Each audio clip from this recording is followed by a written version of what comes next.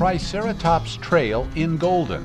The half-mile walk takes you back millions of years through Colorado's prehistory. Triceratops Trail is a look into the past 68 million years ago when the Triceratops dinosaur walked underneath our footsteps here. Actually, Triceratops was first discovered in Denver, about 13th and Federal. This was a Triceratops track here. They were like big elephant tracks with kind of small toes on the end. And we have a series of tracks. Some are better formed than others, working their way to this nicest track over here where the toes are really prominent. But this is where the Triceratops tracks were found first, which is really important. One thing that makes, in my mind, this so important is when in conjunction with Dinosaur Ridge, you have a good portion of the age of dinosaurs. We have the first horned dinosaur tracks that were discovered. We have tracks of duck-billed dinosaurs, several types of carnivorous dinosaurs, including large ones. This like paleontologist says tracks of birds, mammals, and reptiles have also been found here. What you see is the bottom or underside of the track. As we say, it's the worm's eye view of a track. Everything was laid down flat originally, and the dinosaurs were walking around in the mud, or now the clay, and making their impressions in the clay. The sun would come out and harden those impressions, and then the next layer, which happened to be this sandy layer from a flood event, would fill in those impressions. And then the Rocky Mountains, when it uplifted about 70 million years ago, brought all of these strata with it and brought it to the vertical alignment that you see today. The interpretive trail describes plant and animal life that left traces in what later became a clay mine, which is now closed.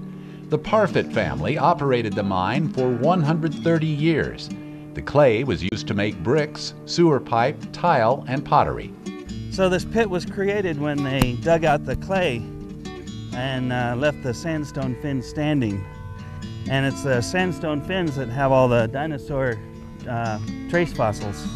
Trace fossils are signs of life, not teeth or bones, but tracks or impressions of things such as palm fronds. This one is a hadrosaur track here. They're duck-billed dinosaurs. They were about 15 feet high, 30 feet long. We also have theropod tracks here, carnivorous dinosaur tracks. You can see the toes of the theropod here. The track we have down here, the three-toed track, we can't distinctly identify it because part of it's missing, but we think it's a T-Rex track. Also, tiny tracks from a beetle, even impressions from raindrops. All of this represents the end of the dinosaur era. Experts say it's good the mining here was done a long time ago. When they excavated the site, they used pretty low technology, small shovels, even hand shovels, to get into these narrow cavities where they could extract the clay.